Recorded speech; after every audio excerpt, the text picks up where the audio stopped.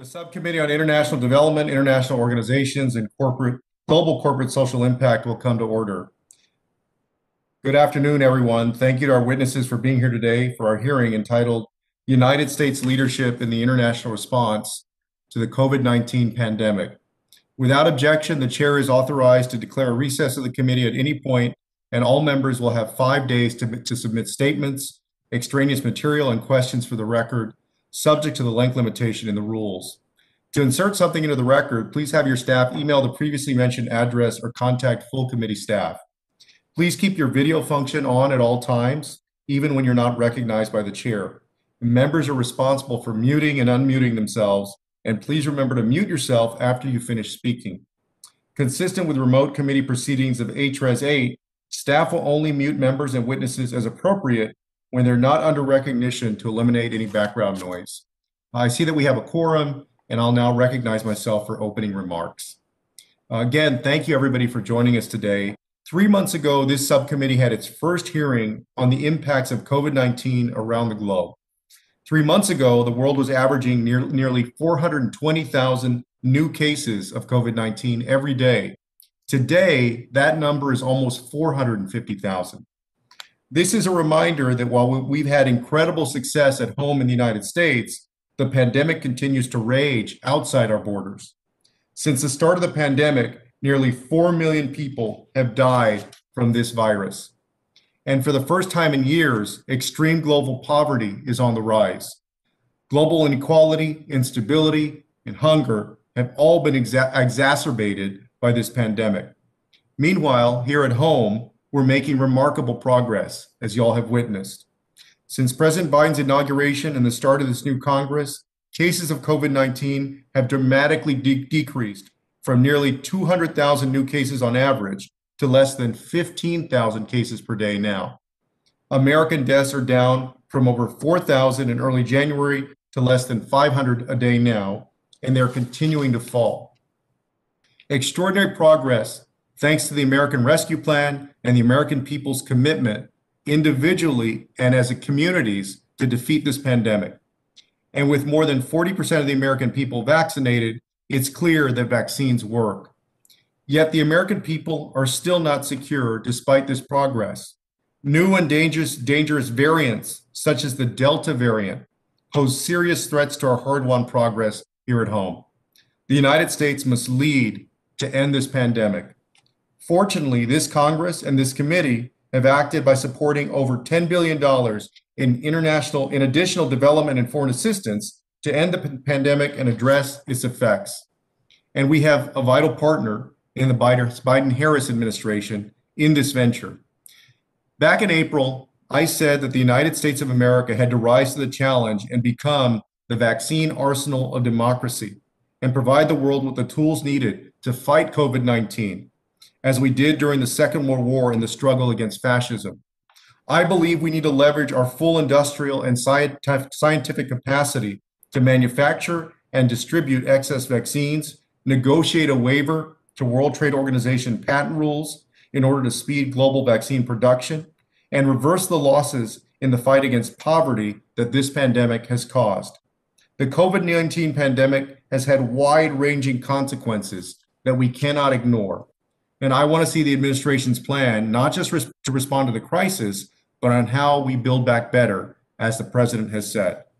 Our development work should have gains that are durable and sustainable, reversing the tragic growth in poverty and malnutrition, and ensuring that once-in-a-century pandemics do not become routine occurrences.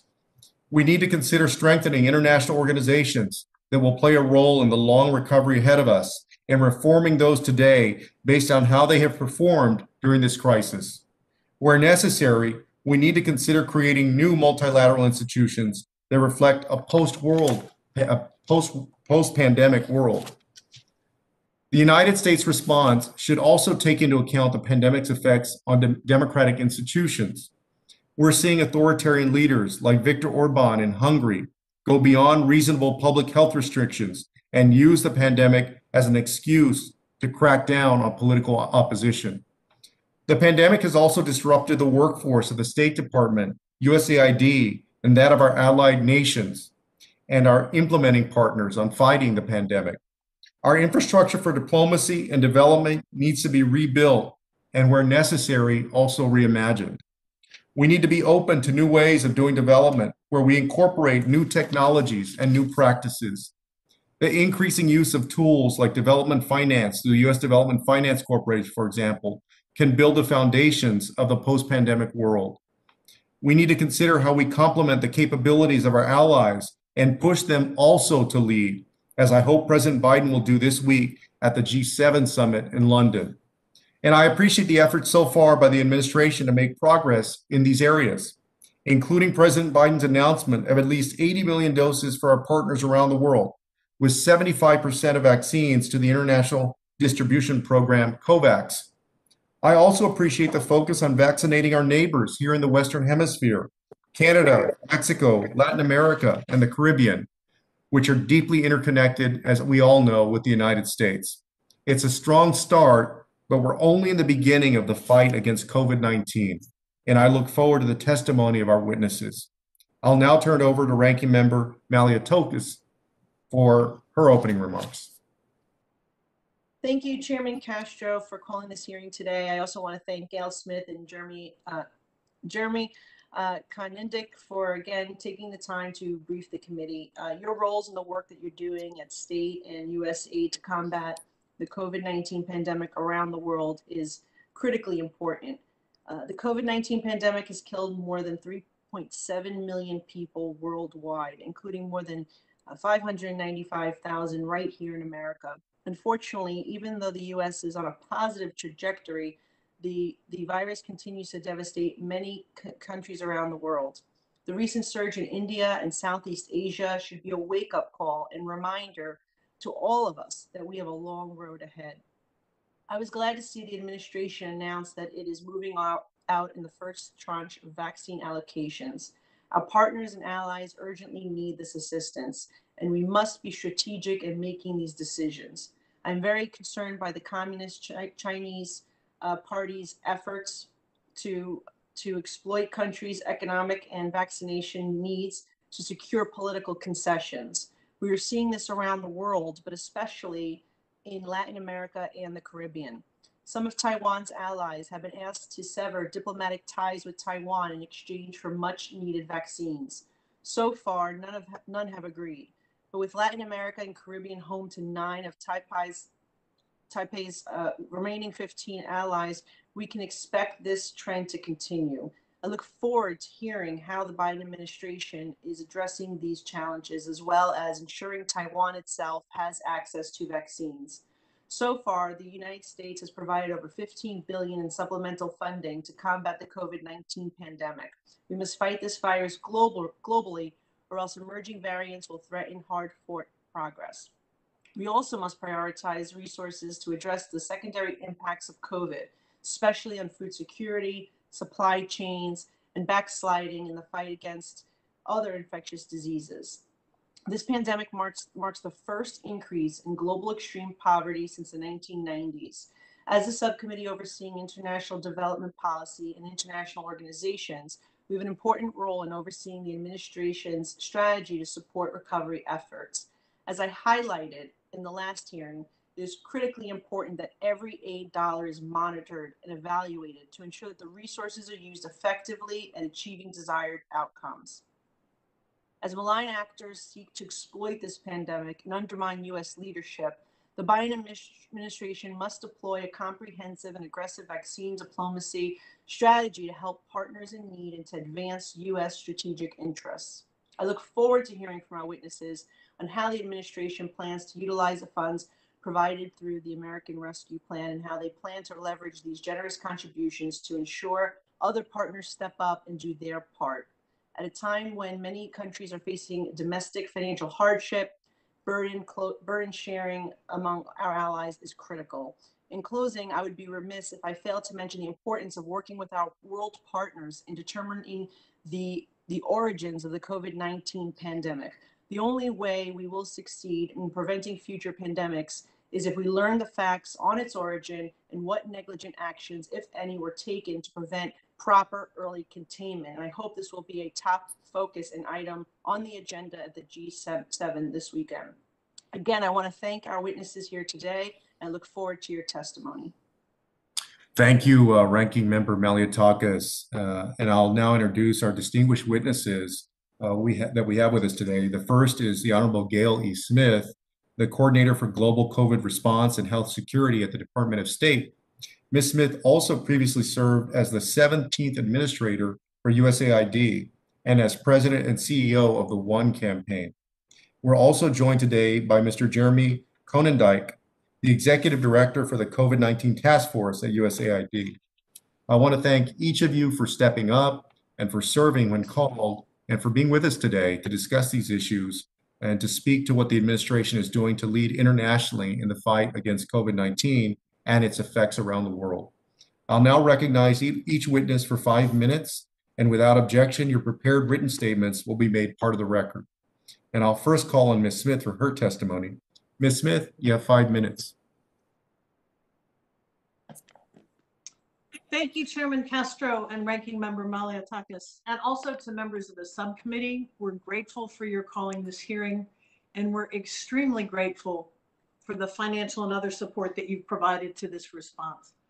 If I can set the stage, I got my start in my career almost 40 years ago in the middle of an Ethiopian famine, ironically in Tigray and in Eritrea, in the middle of a war. And since that time, I have led, coordinated, or been in the field on more than 40 emergency operations, including working with Jeremy on the Ebola epidemic. Never have I seen a crisis of these proportions or of this scale, or one that demanded US leadership more than this one does. Given the urgency, and both of you have pointed to the particulars of that, we're focused on 2 immediate imperatives. First is on vaccines, where obviously the need is urgent around the world, and it has been made more pressing by the fact that given conditions in India, the Serum Institute, which was relied upon heavily in the early planning for vaccine response, is not exporting vaccines.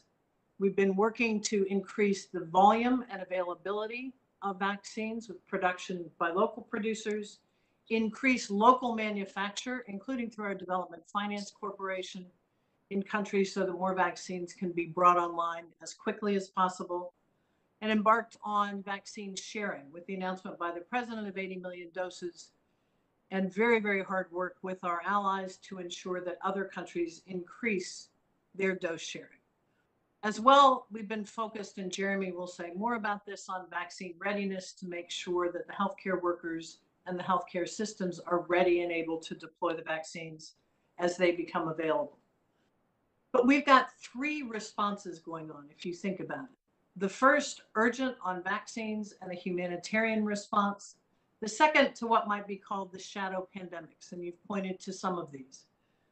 We've seen an impact on health, on HIV and AIDS, for example. There have been challenges in testing. I'm glad to report that PEPFAR has adapted its programming to ensure continuity of care and to overcome the challenges that come from, for example, temporary lockdowns with people getting their treatment. Rising food insecurity is a problem and is going to get worse with an anticipated increase in commodity prices. We've seen job losses in the poorest countries where entire sectors have collapsed. And at the macro level, many countries are facing debt distress, liquidity challenges, and potential insolvency. For these reasons, the work that USAID is doing, and I'm very proud to have been the 17th administrator of that agency, not only in the immediate response, but to bolster through the ARP money and its existing development budget, is absolutely critical. Also important on that front is the work of our Treasury Department, where the Secretary has taken a lead on the issuance of a new round of special drawing rights, which will ease some of the economic pressure and prevent many countries from facing the risk of collapse. The third level of response is on global health security. This is urgent. It's the long game. This is where we have to build the foundation so that we do not repeat what we've seen over the last 16 months. We're working on 4 fronts on this. The first is on reforming existing institutions, but also modernizing them, because our challenge is not just, for example, WHO reform, but ensuring that WHO is fit for purpose for the challenges we know we're going to see in the future. The second is on norms. Many countries, as you know, have signed on to the international health regulations. Too many of them have failed to adhere to the specifics and undertake the steps obligated. Third is on capacity building. We learned after Ebola that there was a willingness of countries to generate resources, including through the global health security agenda, in which the United States had a prominent lead, to build the capacity of countries to prevent, detect, and respond. The challenge was that funding was not sustained. So our challenge now, and we are working actively as the State Department in tandem with other countries to determine how we can finance this for the long term. Any hole in the net, any country that doesn't have that capacity provides an opening for viruses like COVID-19. Our challenge is to find sustainable funding and a sustained political commitment. Fourth is the key area of governance, transparency, and accountability. We must have transparency if we're to understand this or any other virus. We must have accountability. If governments sign on to rules and norms, then they must follow on. And we need forms of governance that will allow us to coordinate and collaborate when these crises occur. Again, this is a long game.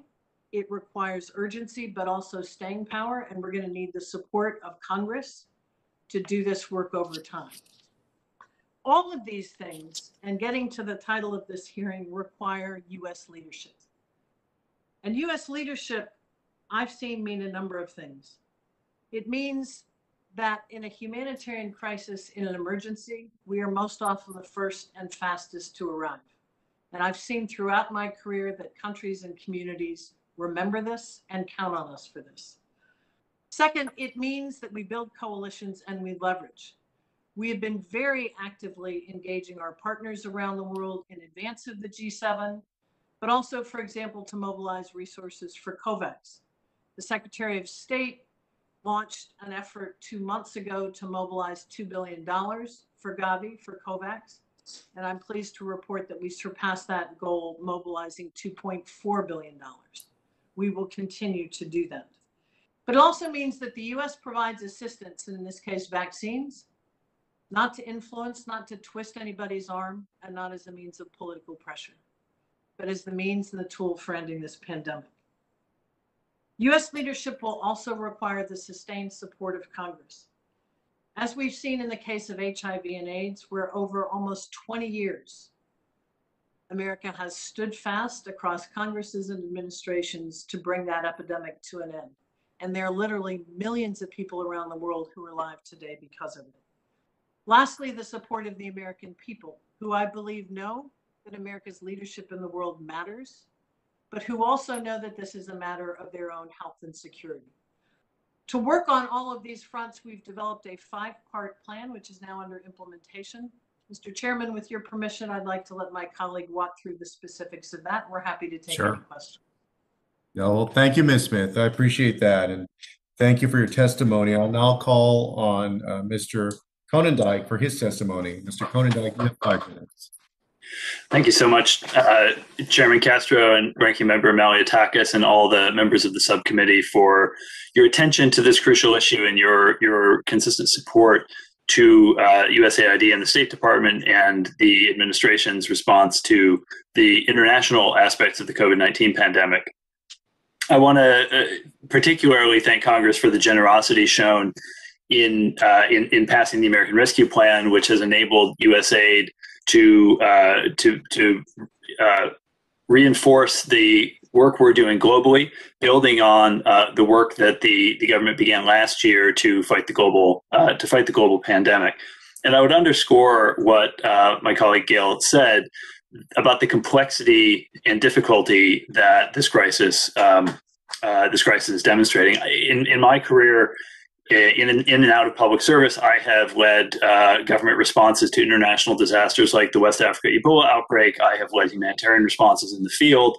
I have worked on development programs. I have never seen anything quite like what we are witnessing with this pandemic today. It is a triple crisis. It is obviously a health crisis, but it is a health crisis that is spurring a humanitarian crisis, and that is spurring a development crisis and an economic crisis. And each of those 3 crises on their own would be historic in their own right. The three of them together pose a challenge and a call for American leadership that is, I think, unprecedented in our generation.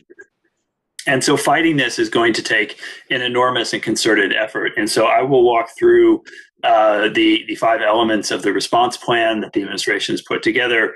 As Gail said, the first element of this is fighting the virus itself. And so we will do that through 2 major objectives. The first is around scaling and accelerating access to safe and effective vaccines.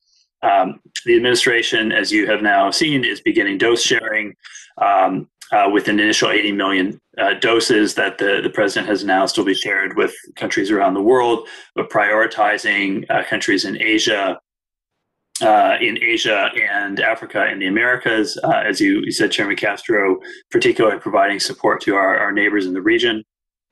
We are also making investments in scaling up vaccine production capacity. So the Development Finance Corporation has announced a collaboration with a producer in India that will scale up vaccine production further there for global markets, and is also pursuing additional deals in Africa, as they've announced just a week or 2 ago, in collaboration with other development finance partners from around the world.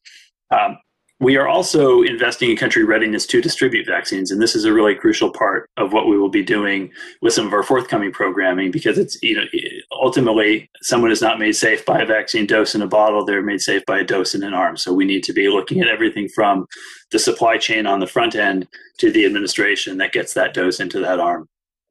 We also recognize that vaccines are going to take a while to scale up globally, and we're going to push very hard to get to global vaccine access next year. But in the meantime, as we're seeing in South Asia, this virus can do a lot of damage, especially as we see increasingly dangerous variants emerging and evolving.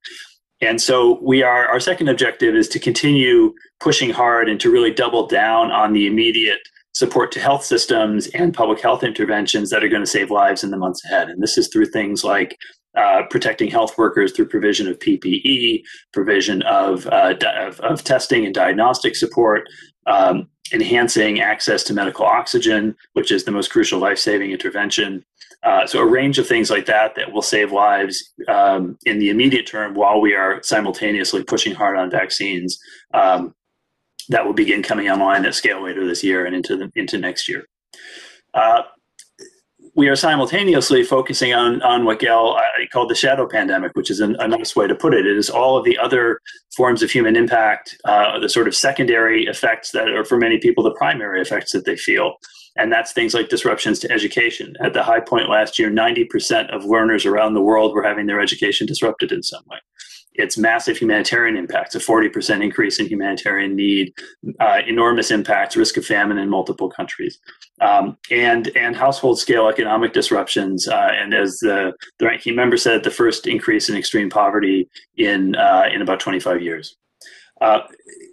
We're also at the same time focused on systemic risks. We have seen, as I think you said, Chairman, risks to closure of civil society space, using public health measures as cover for closing democratic activities, and so we are focused on that as well. And the fifth objective of our plan is to build back the future architecture we need through reforms to international institutions and building different norms and procedures and tools for keeping the world safe from the next pandemic. I see I'm at time. I will stop there, but happy to say much more on all of those in the question period. Thank you. Oh, thank you for your testimony. And as you mentioned, we'll have a chance to get into a back and forth here in the Q&A. But I'll now recognize members for 5 minutes each. And pursuant to House rules, all time yielded is for the purposes of questioning our witnesses. Because of the virtual format of this hearing, I'll recognize members by committee seniority, alternating between majority and the minority. And I can only call on you if you're present with your video on. If you miss your turn, please let our staff know and we'll circle back to you. If you seek recognition, you must unmute your microphone and address the chair verbally. And before I recognize myself for questions, I'll just remind everyone, if you go to the layout function at the top, near the top right of your screen, and go to grid view, you can follow the clock, the timer on your 5 minutes. Otherwise, you're going to make me be rude and cut you off after 5 minutes. So please, everybody try to follow that timer. so that we can get everybody's questions in here in a timely fashion. All right. I'll recognize myself now for 5 minutes. The American Rescue Plan contained roughly $4 billion for USAID and $3.5 billion for the Global Fund when you combine the different accounts. This funding is critical to address the secondary and tertiary impacts of the pandemic, which are, as y'all mentioned, extensive. Given the urgency, I'm concerned that there are a few details on where and when this funding will go out the door. So wanted to ask y'all, how will the ARP funding be prioritized to address the secondary effects of COVID-19, such as international disaster relief, food security, and health activities? And when do you expect it to get out into the field? And do you expect current funding and plans to fully reverse COVID's effects on poverty, nutrition, or education? And what's the full gap between where we are and where we need to be in the international response? Thank you so much for that question, Chairman. It's an incredibly important issue, and I'm glad you're focusing on the secondary impacts because those are so, as I said, primary for so many people around the world. We are already beginning to address those impacts through use of the ARP funding. We have begun programming support to our humanitarian response as that began heading out the door earlier this spring to address first and foremost some of the acute food security impacts that we have been seeing around the world. So we used both the ESF in the ARP as well as some of the Title II food aid commodities appropriated through the ARP to begin targeting critical gaps in food security pipelines that risked undermining food deliveries in critical places like Yemen, Ethiopia, Afghanistan, and South Sudan.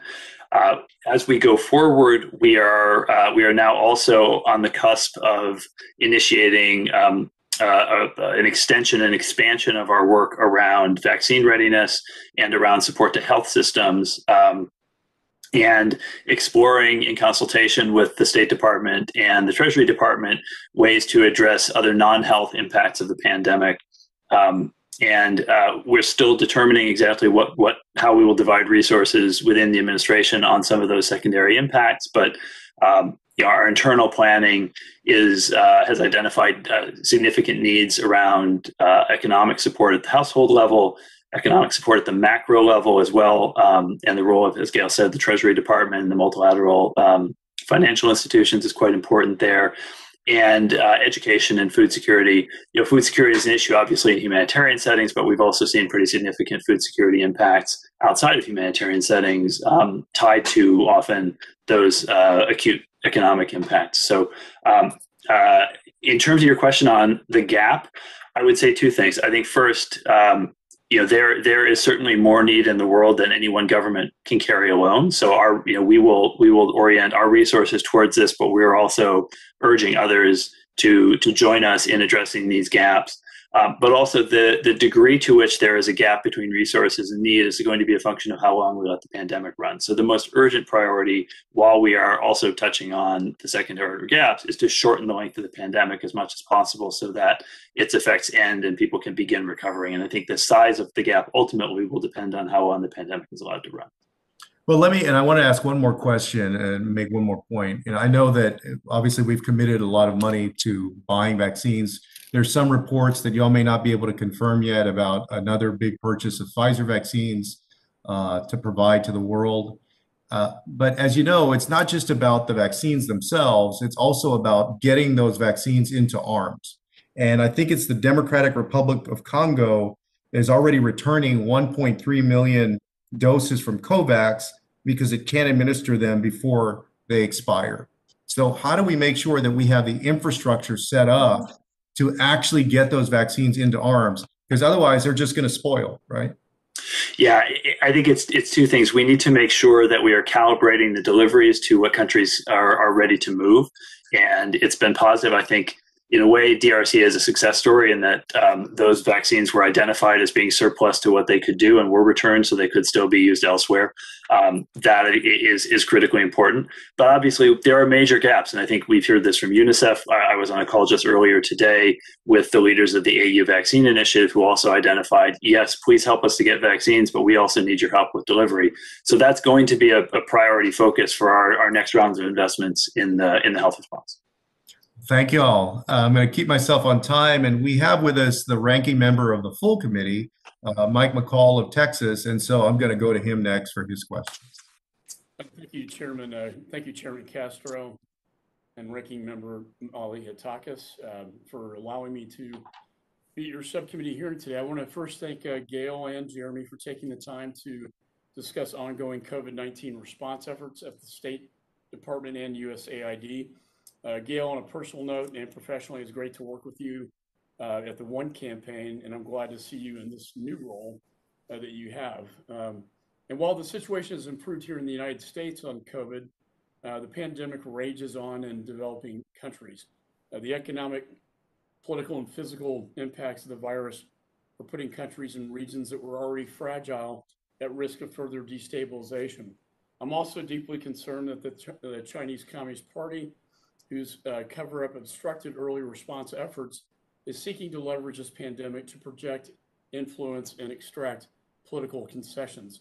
In Paraguay, for example, I understand the CCP is demanding Paraguay drop its diplomatic recognition of Taiwan in exchange for doses of Sinovac. The Kremlin is also to blame as disinformation campaigns seek to undermine public confidence in U.S. manufactured vaccines. Robust U.S. engagement is urgently needed to push back on these malign efforts and support our partners and allies in their time of need. As a Foreign Affairs Committee, as this committee has always had an important responsibility to conduct oversight over the $10 billion provided to the State Department and USAID as part of the American Rescue Plan. We owe it to the American taxpayer and to the millions of people around the world in desperate need of life-saving aid to ensure every dollar is being used effectively, clearly branded, and advancing U.S. strategic interest. The devastating COVID-19 surge in India and Southeast Asia forecasts the potential consequences elsewhere in the world if we do not urgently scale up the vaccine production and distribution. Last week, I noted, as was noted earlier, the White House announced plans to allocate 25 million vaccine doses. Moments ago, we saw reports that the White House will buy 500 million doses of Pfizer vaccines to donate around the world. So my question is to Gail. Can you describe the interagency process taking place to determine which countries are receiving vaccines and what criteria is being used, and to the panel as a whole? Secondly, I want to draw your attention to exciting news from both my home state of Texas and Chairman Castro through a partnership with Texas Children's Hospital, Baylor College of Medicine, and Biological E Limited, that their vaccine, Corbevax, has just reached phase 3 clinical trials in India. And if all goes well, they could reach final approval by the fall. India has just finalized an advanced purchase order of 300 million doses of this vaccine. This is a tremendous achievement, and I want to commend both Dr. Hotez and Dr. Batazi and their team for their work. So if you could perhaps comment on that effort, as well as the interagency and criteria for the vaccines. Sure. Thank you. And thank you for your kind words, and congratulations for that news out of Texas. We saw the news about the phase 3 trials, and I think what's really critical here is it underscores, again, the contribution of American ingenuity. The more vaccines that are ultimately available, the better it will be. And I will share with you that it's been both my and Jeremy's experience that despite the moves of China or Russia to use misinformation and disinformation to undermine views of these and other vaccines, it's been our experience that the demand is overwhelmingly for vaccines in which people have confidence for both safety and efficacy. On the allocation of the 25 million vaccines, which is the first tranche of 80 million, It's been a robust and very engaged interagency response. The State Department, the NSC, USAID, HHS, CDC, all have been engaged. And the criterion there were mainly three. First, this is a start. And our aim here is to end this pandemic as quickly as possible. So we wanted to get global coverage. And as such, had a big focus on Latin America, Asia, and Africa. The second was to take a look at countries that were nearing a surge and a surge at risk of surge, and where we could argue, even though the urgency is dominant pretty much everywhere, that there was perhaps greater urgency. And the third was a desire to be responsive to the many requests we've had, including from our neighbors. So it was on that basis that we made the decision for the allocation of the first 25 million. But I would underscore, this is just the beginning. Jeremy? And on the vaccine from Texas Children's Hospital, we are looking forward to seeing the results of the phase 3 trial, but it's certainly an encouraging data out of the phase 1, phase 2 trials.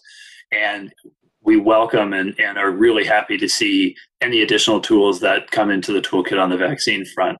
The more effective vaccines, especially those that are low cost and have easier logistics, I think the better for the goal of vaccinating the world as quickly as possible. So we're encouraged. Thank you so much. Thank you, Mr. Chairman. I yield back. Thank you, Ranking Member McCall. We'll now go to our Vice Chair of our subcommittee, Sarah Jacobs of San Diego. Well, thank you, Mr. Chair, and Gail and Jeremy. It's great to see you both. Thank you for being here. I was very glad to hear reports of the 500 million doses of Pfizer that will be provided. And I think it's a very important step. I hope the reports are true, but they still fall short of the 11 billion doses needed to vaccinate the entire world. And it's going to take a long time, enough time for different, potentially more dangerous variants to spread. So to address this in the quickest way possible, we're going to need to turn our attention to significantly ramping up manufacturing capacity. And I appreciate the administration's support of a TRIPS waiver at the WTO, but we've yet to reach consensus at the WTO. And there are also questions surrounding how to galvanize cooperation from manufacturers on providing know-how to outside patents. So Ms. Smith and Mr. Conondale, could you describe the administration's plans to address this manufacturing issue worldwide beyond the TRIPS waiver? Sure. Let me say a couple things, and then Jeremy, I'll turn over to you. You're absolutely right that increasing the supply, the volume, and the speed with which vaccines are delivered is key.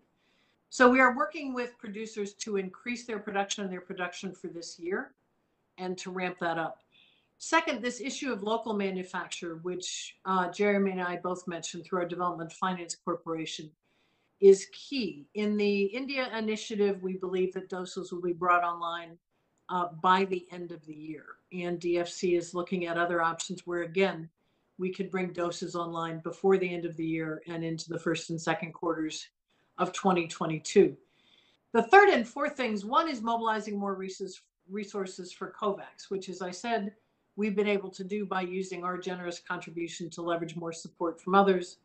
And we're very pleased that the initiative the Secretary kicked off surpassed its goal. The last is to use our leverage. And as you know, the G7 summit is coming up. We have been engaged with G7 and other members who also have development finance institutions and have the ability both to share more themselves, which we are urging all members of the G7 and others to do, but also to increase their investment so that we can ramp up production all over the world. So we're working on all of those fronts to get as much supply out there as we can as quickly as possible. Yeah, what I'd add to that is as we think about how do we get as many shots in arms as possible by next year, we really think about this as sort of four pieces. So the first piece is outlining what is the strategy, what are the doses that can get us there, and how do we best combine the different attributes of some of the different vaccines that are available, taking into account how scalable they are, some of the production bottlenecks, and so on, in order to get there. So to have a strategy for reaching global coverage. The second then is ensuring that we have the manufacturing capacity globally in order to do that. And I think what we're seeing now is that the biggest bottleneck at the moment is not actually the production capacity; it is the inputs to feed that production capacity. And so one of the things we did back in April when we were announcing support for India, as they were experiencing their surge there, was reroute some production input supplies that had been used for AstraZeneca here in the US to India to produce AstraZeneca there to amplify their production. And so we are looking at strategies both for expanding the available supply of inputs, but also for trying to optimize those across different doses to make sure we're getting the best yields that we can from the supplies that exist. The third element is financing all of this. And so the U.S. support to COVAX and the fundraising that we have been helping COVAX to do, as Gail said, another $2.4 billion was just raised in the last few weeks. I just want to cut you off quickly so I can make sure I get to my second question. But no, the financing is really important, and I appreciate you going over it. We know that this is not going to be the last pandemic, that this, in fact, is something we're probably going to see recur more often. An article in Nature Medicine recently proposed an intergovernmental panel on pandemic risk at the UN to tackle some of this question in a systemic way. I was wondering if the administration has looked into this idea. Is it planning on pushing for that, or what we're doing to support and undertake systematic risk assessments of the pandemic so that we're better prepared in the future? Great question. We have only a few seconds. There's some very good recommendations like that we are looking at, because clearly we need much better mechanisms and tools for collective action, whether it's on surveillance all the way through to response. So we're looking at all those recommendations. Great, thank you. And Mr. Chair, I yield back. Thank you. We now go to our ranking member of the subcommittee, Ranking Member Malliotakis. Thank you very much, Chairman. Ranking Member McCall took my question about the vaccine distribution, so I'm going to shift to talk a little bit about the supply chain. I was wondering if our speakers could give us any insight into what are some of the existing challenges right now with regard to the global supply chain in general. I did see yesterday that a cluster of infections at a factory in Taiwan temporarily shut down operations at one of the world's largest chip testing companies. And, this is something that I think concerns all of us. And I just wanted to see what was the latest information you had on some of the examples of how we're being affected both domestically, and the international global community is also being affected by some of these disruptions due to COVID, and if that is playing into your decision-making regarding the vaccine distribution. Yeah, let me say a couple things, and thank you for the question. We're seeing disruptions like this and have since the onset of the pandemic all over the world in all sectors of the economy. And it's one of the reasons that even as we do everything on the response, we are with our partners strongly urging that they take the steps necessary and the hard and difficult steps, as we all know, to protect people so we see fewer disruptions. I think those disruptions do, in fact, occasionally disrupt the supply for vaccines. Again, the most dramatic example being in the case of India, where a breathtaking surge has meant that doses that had been anticipated from the Serum Institute are now going to India. So those kinds of disruptions are something that we can't necessarily plan for, but we need to assume are going to be part of what the world looks like over the next 18 months at least. That's why, again, the emphasis on increasing supply in every possible way we can. Jim, yeah, not so much. I wasn't necessarily talking about the impact on the supply of vaccine, but just the supply chain in general. And right, okay. Like, are there particular countries that you're seeing that we're the costs of a lot of for example, lumber has gone up tremendously, and now some of the technology parts in Taiwan. You're seeing it was more general question, not related just to specific to vaccines. No, and yes, and well, the answer to that is an absolute yes. We are seeing pressure on supply chains all over the world, and the main thing I would say on that is that lends itself to the urgency of bringing this pandemic to a close as quickly as we can, and moving as many vaccines as we can while pressing others to do it. Because only when we can shut down the space in which the virus can flourish and can replicate and mutate can we protect the supply chains. So And we're for looking your at a number vaccine, of countries where that's a critical issue, but it's frankly a critical got it. issue all over the world at this point. Okay, and that's a good answer. Thank you. And Jeremy, if you'd like to add anything. Yeah, I would really point to what we've seen in India over the past few months. You know, we have been consulting regularly with U.S. businesses. My boss Samantha Power met recently with CEOs of 25 major corporations organized by the U.S. Chamber. We've been talking regularly with colleagues at the Chamber. And one of the things that they've really been underscoring is how much so many American businesses rely on India for so much of their, particularly their back office functions, but their supply chain functions, their IT. And so they were seeing disruption to their U.S. business processes based on what was happening in India. And I think it just gets to the interconnectedness that you're talking about and the importance of, targeting this as a global problem, not a problem that any one country can seal itself off from. So I'm glad you're underscoring that point. And I think it's very resonant with what we've been seeing and hearing from U.S. businesses. Yeah, I would continue to just reinforce the need to, make sure that those countries where we're seeing a particular disruption in our supply chain are looked at as a priority to make sure that we can get our economy back on track and also help other countries as well. And I appreciate both your answers. Thank you. Thank you so much. Thank you, Ranking Member. And we'll go now to Congressman Sherman of Los Angeles, California. Thank you. This disease is the greatest catastrophe to hit the globe since the 1940s. We've already counted 3 million deaths. That, for the world, is just the beginning.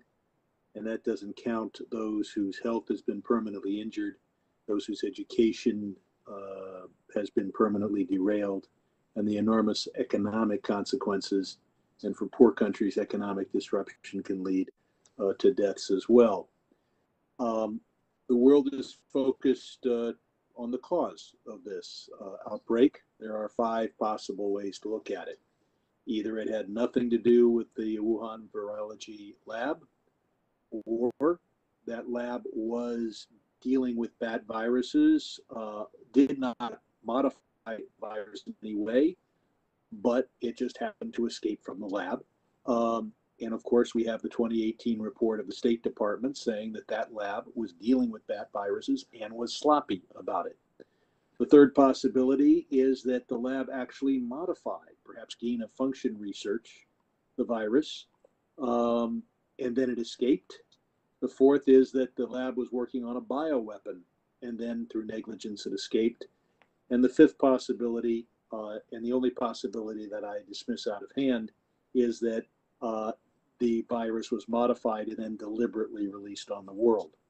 The last administration first accepted everything President Xi said, then attacked the WHO for accepting what President Xi said.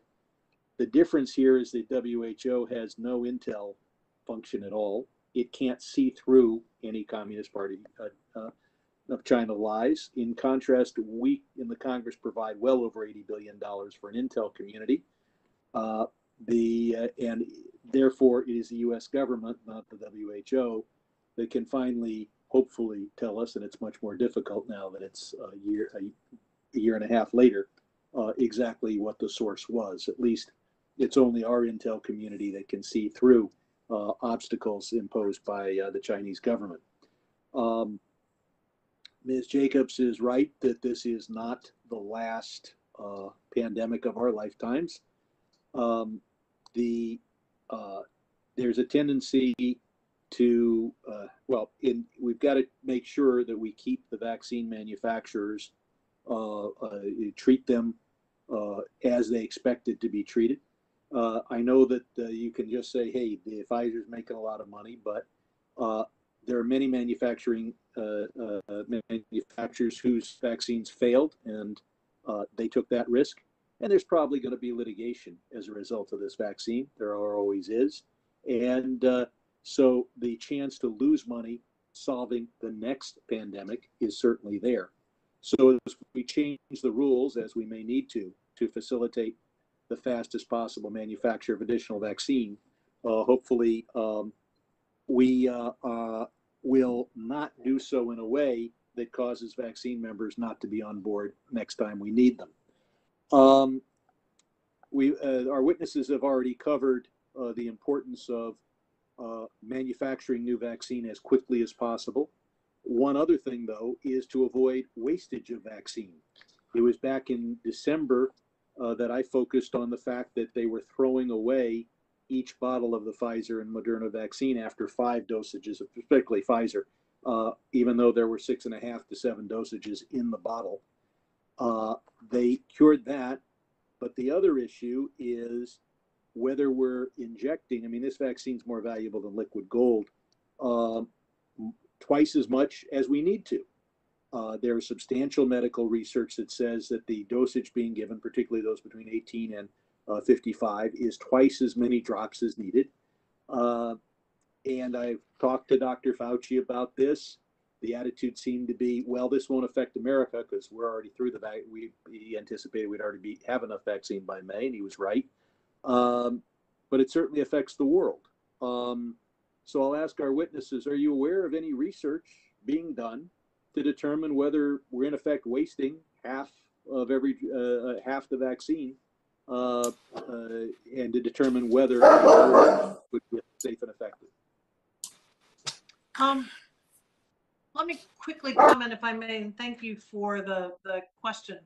There is ongoing research, and has been for some time now, on all of these vaccines, on safety, efficacy, dosage, storage. And what we are doing is closely following all of that research so that we can adapt as and when we've got definitive data that shows that we can be safe and efficacious, but make modifications. So there's a constant watch on all of that research. All right, the gentleman's time has expired. Thank you. Next, we'll go to Congressman Darrell Issa of California. Thank you. And I appreciate Congressman Sherman's question, because I think those are the kinds of things that are really going to allow us to do more for the world quicker. So hopefully that's something in which what he's heard, we can close the loop on as quickly as possible. Following up, though, when we look at the priorities, there was an earlier question which I'd asked Secretary of State earlier, but I want to go through this again. China has used vaccine as a weapon of diplomacy, to be kind. As a result, countries who recognize Taiwan, for example, are finding themselves without vaccine. What can we and how should we ensure that we effectively put our thumb on the scale of justice as great or greater for those who resist? Let me start, and then I'll turn it over to my colleague, and thank you for the question. I think we've been very clear, and the president's been very clear, that our intention is, again, not to use vaccines as you suggest in the case of China, as a weapon or as a tool for pressure, but as the tool for ending the pandemic. And I think that in sharp contrast to some other countries recognize that the United States is doing this to end the pandemic. That very quickly puts us in contrast to others, and I think in a way that makes a significant difference. At the same time, we are making sure, as I said at the top, in terms of how we allocate these vaccines, to ensure global coverage so that we can get as much reach as possible. No, I appreciate that. Mine was a more, Gail, mine was a more nuanced question. Yeah. It was simply, are we in a position, do we have or can we have a policy that recognizes the deficit made by not being able to buy, let's say, from China, and offsetting it? Certainly, you would recognize that if a country got product from China, they might need less initially, but it's the offset, it's the specific of, can we treat them equally when one has been denied? Congressman, what I might say to that is, I think what gives China leverage right now, or has given China leverage up to now, has been scarcity. So the more that we can address the scarcity problem, which we are now trying to do by beginning U.S. dose sharing and with the president's announcement, the other week, we are now, we will be the largest share of donated doses in the world by a large margin, and we will continue to build on that by our support to COVAX and the funding that we have put in and will continue additionally putting in. That will expand the volumes of doses that do not depend at all on China. And the more that a country can turn to the US or to COVAX or to others, the less then that China has the leverage to extract concessions with its doses. And I think that will actually, our work to flood the zone with more vaccines puts pressure on China to, and reduces their space to extract those kind of political concessions. One follow-up question, and this is, we by definition, we don't want to be heavy-handed when we make gifts. On the other hand, a dose in the arm of someone who drives a truck from town to town in a developing country is more valuable than a dose of somebody who never moves around. And a dose, 2 doses in some cases, into the arms of somebody who's going to travel internationally is more valuable than somebody, again, who stays in a single town. What are we doing to facilitate those kinds of decisions that move forward those decisions in addition to healthcare workers and the others that would ordinarily be first to receive, first responders and the like? So there's a really active research process and kind of strategy deliberation going on right now within our government, between our government and World Health Organization and other researchers around exactly this question around dosing strategy. And I referenced this a bit in my response to, I think it was Representative Jacobs as well, that that's exactly the right kind of question, Congressman. So I think the way we would think about this is similar to what we've done in our own country. You start with healthcare workers because they face the highest risks and they take the highest risks. Then you shift to the populations at highest risk of very severe outcomes, starting with the elderly and those with comorbidities. That relieves burden on the healthcare system. And then you shift to try and vaccinating to block transmission at scale. Thank you. I yield back. Thank you, Congressman Issa. We're going to go next to Congresswoman Houlihan of Pennsylvania. Thank you, Mr. Chair, and thank you all for coming. I actually had a very similar conversation this morning on the HASC side of things with the DoD and the Pentagon and how they're managing their version of this. And so I had a prepared question, but I wanted to follow up with Mr. I hope I'm pronouncing it correctly, Konendijk, about the last conversation about our ability to ask or mandate how countries that were contributing vaccines to are allocating them. And the understanding I had from that last conversation this morning was we don't and we can't. Is there anything that we can be doing to be more prescriptive and therefore be more effective with the limited dosing that we do have?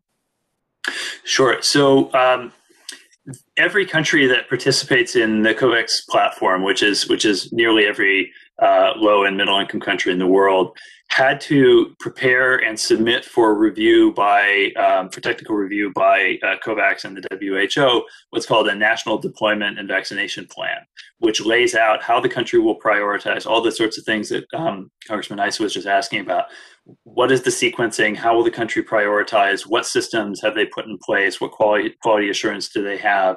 And so I wouldn't say there's nothing in place. I'd say those plans vary in quality depending on the strength of the government, as you might imagine. A country like India is going to have a stronger plan than a country with a weaker health system might, for example.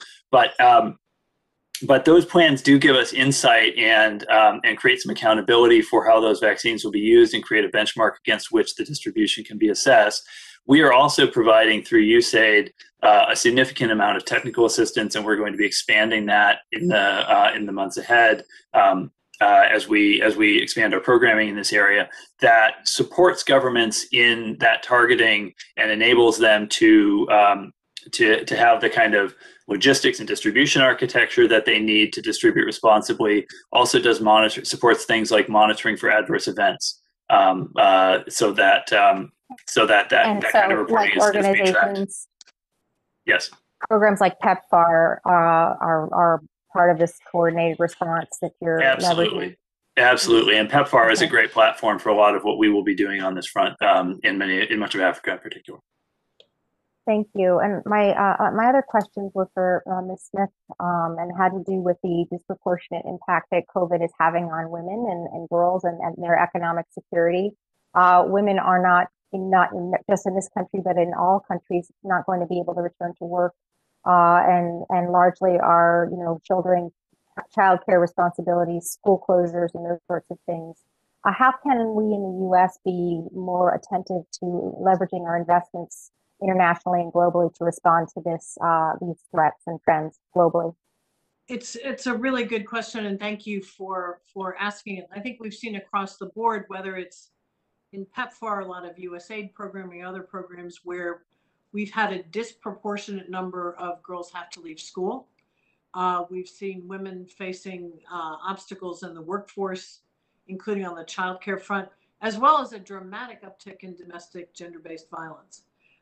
All of those things are being factored into both our humanitarian response and what Jeremy described as the secondary response, so that we can start helping countries to recover from some of those gains.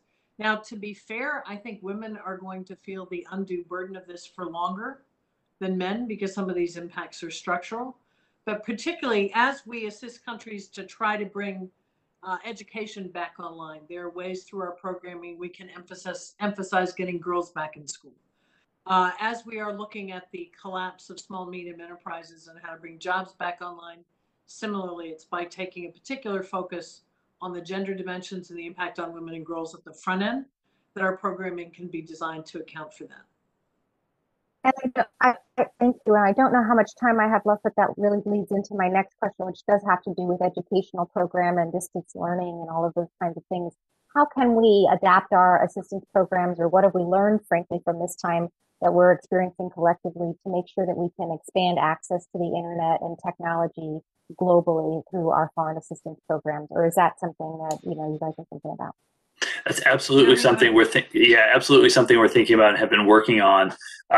So in our work on education, we've provided about $900 million worth of education programming that has touched on COVID in some way, both through new funding and by funding that we have pivoted and adapted from existing education programs. And one of the big things that we've been investing in, exactly as you're saying, is support to remote and distance learning where that's an option, so that children who've had their education disrupted have had recourse to that where that's technically feasible. All right, thank you. We'll now go to Representative Kim of New Jersey. Great, thank you, Chairman. Ms. Smith, Mr. Conondike, so great to see the two of you, and I can't tell you.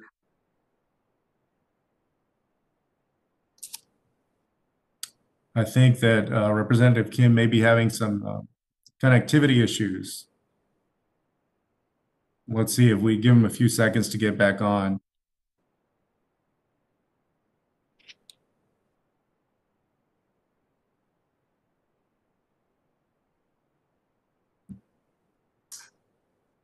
All right, y'all. Why don't we, while we wait for Andy to get his connection in a little bit better shape, why don't we take second round questions now, because I think that completes the first round of questions.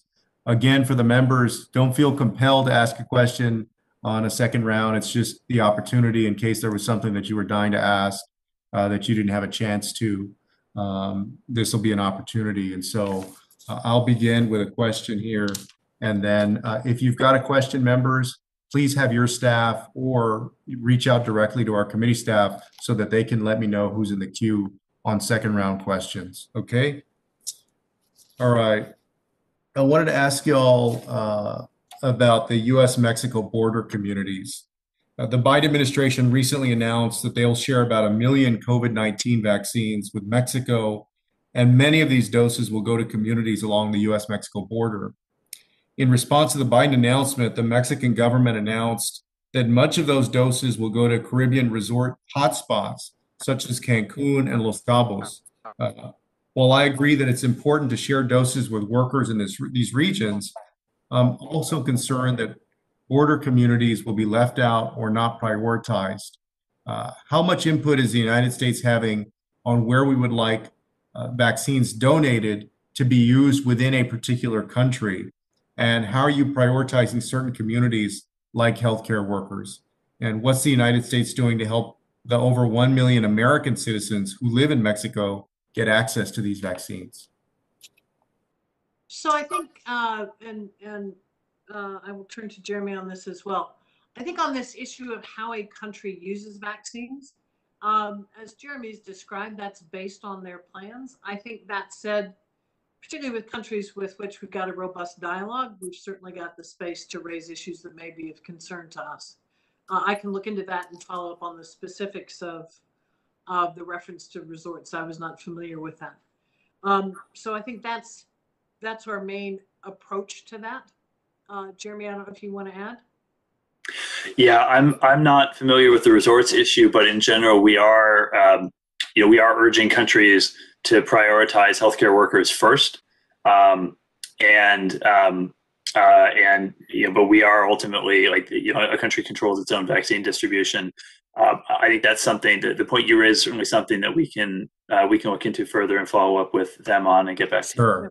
Well, and my concern is either the donor nations, including the United States, or COVAX, or somebody, I think, has to set up some rules for the road. Even if as we're doing, we turn it over to those countries and say, distribute it, deliver it, execute according to your own plans. Who's actually checking in or overseeing that and making sure that those nations are successful in what they're doing? Now, bear in mind, as we turn it over to them, well, let me ask this. Before we turn it over to them, do they actually submit their plans to us so that we can review what their plan of operation is?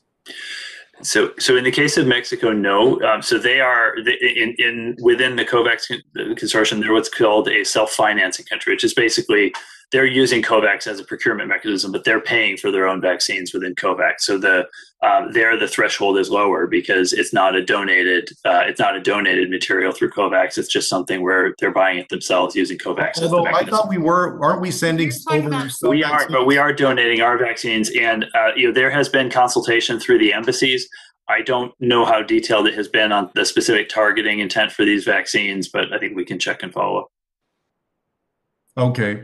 And I would just reiterate, I know that y'all are working hard and doing your very best, and we're all working towards the same goal, but I would just impress upon you all that we've got to do everything possible to make sure that, especially the countries that are receiving donations from around the world, that they're executing on their plans, that they're vaccinating people in a smart way, prioritizing people in a smart way. Otherwise, my fear is that we'll be here a year from now, or 2 years from now, 3 years from now, and there are going to be all these stories in the press about how this nation received 10 million doses and only 2 million of them ever got used. That's my fear, unless there's some real oversight of what's going on.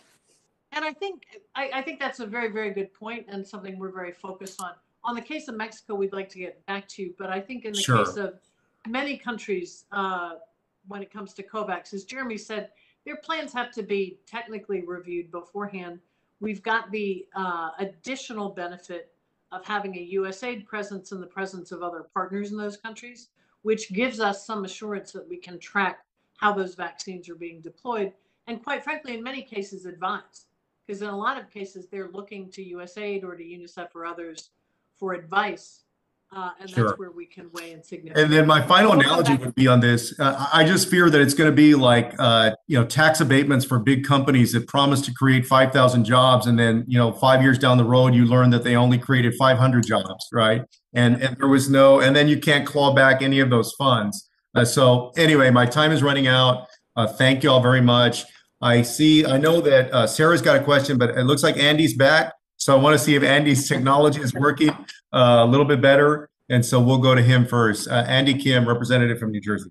Yeah, Chairman, hopefully this time is going to work a little better. But you sound good. I just wanted to thank Ms. Smith and Mr. Conondike.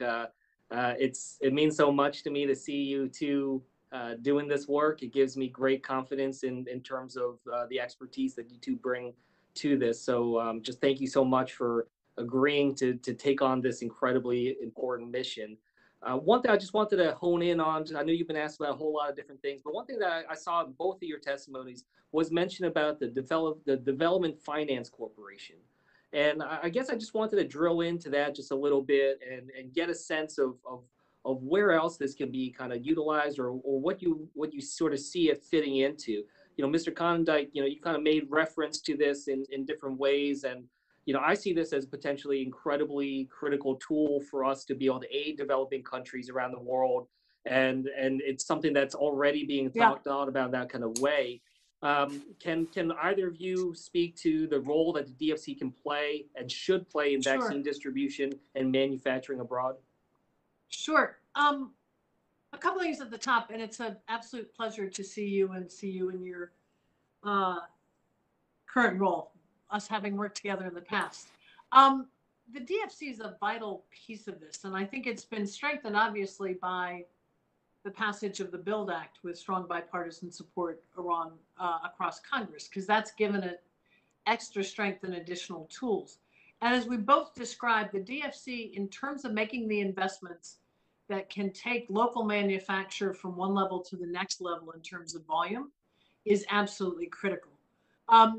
It has less direct impact on vaccine distribution than some other mechanisms. But for example, if we can increase local manufacture in different parts of the world, that aids global distribution significantly, right? Because you've got proximity and you've got more availability within regions. But the other point I would make about DFC, and I think in many cases a lash up between DFC and USAID makes a big difference on this front, is that it can make investments in things that help us for the next pandemic, ideally preventing it but being prepared, which is if you look at global manufacture of other supplies that have been needed in this pandemic, DFC can make investments in those kinds of things, or in the medicines and therapeutics that over time developing countries need to produce more of, given their high dependence on imports. So it's a really, really vital tool, and I think we're pleased across the administration that the BUILD Act has given it the additional heft that it's now got.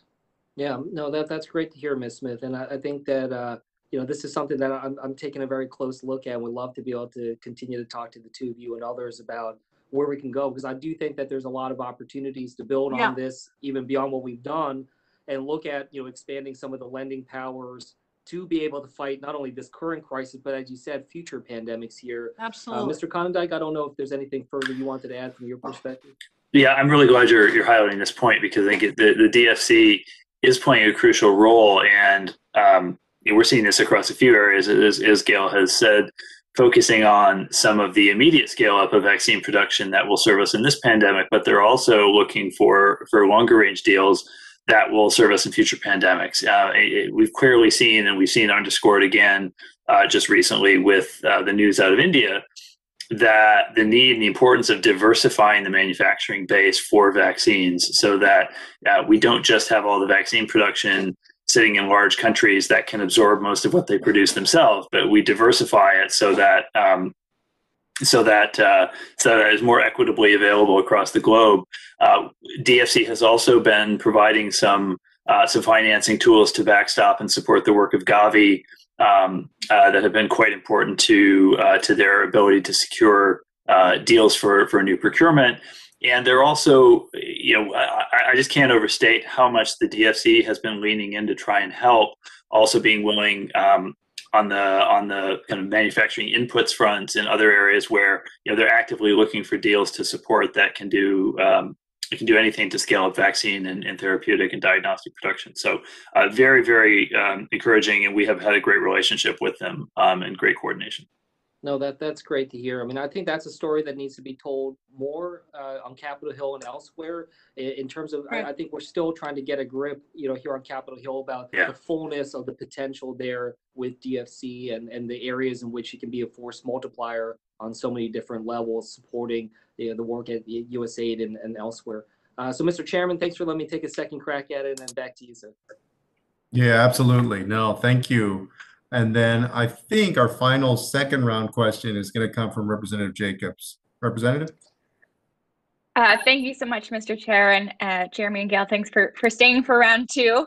I know the end of my last question, we had short time, so I guess I just want to reiterate how important I think it will be to have a clear view and understanding of the risk for pandemics and where they're likely to emerge, how the risk is changing, the drivers. So I would just urge you to look into all of the options, including that intergovernmental panel. And please know that we here will be allies if that's something you choose to do. And I wanted to drill down a little more on USAID's strategy to deploy non-vaccine COVID assistance. Similar with other developmental assistance, I think it's important that we're devising these plans and deciding where to send our development dollars in as efficient and effective ways possible. And I think one of the best ways to do that is to consult with the communities who are set to receive the funds. So I was wondering if you could describe USAID's plan around consultation with local communities to understand their specific needs and how the agency is ensuring that our efforts are neither do with our approach to vaccine work. So, as we've seen in our own country, as we've seen in other global vaccination campaigns, that local buy-in and local acceptance and local validation is crucial to popular acceptance of and confidence in vaccines. And so, we're not going to get where we need to go on vaccine uptake if we don't have that local buy-in. And so we're doing that in a few levels. We'll be doing that through our own programs to invest in vaccine confidence and support local voices and empower and kind of elevate credible local validators who can reach out to their own communities, again, as we've often done in this country as well. But we're also taking that to a macro level. With the vaccine sharing that the U.S. is doing in Africa, we are not just unilaterally setting where those things are going to go. We're doing that in active consultation with the African Union, which has done the hard work of building political support across the continent for an African vaccine platform. And just earlier today, in fact, I was on a call discussing that with the leaders of that platform. So we're trying to do this across a couple of levels because it is such an important issue to our ultimate success. Thank you. And that was all of my questions. Thank you, Representative Jacobs. All right. Well, thank you to all our witnesses for testifying today and the members for joining us and asking these important questions. The issues that we discussed today are of serious importance, not only to the United States, but also to the world. When a once-in-a-century pandemic hits the world, there's no country better able to lead the international response and bring the world together against this common cause than the United States. We're only at the beginning of the fight to end COVID-19. And I look forward to working with the administration and this Congress on making substantive, durable progress. And with that, our subcommittee session is adjourned. Thank you all. Thank you.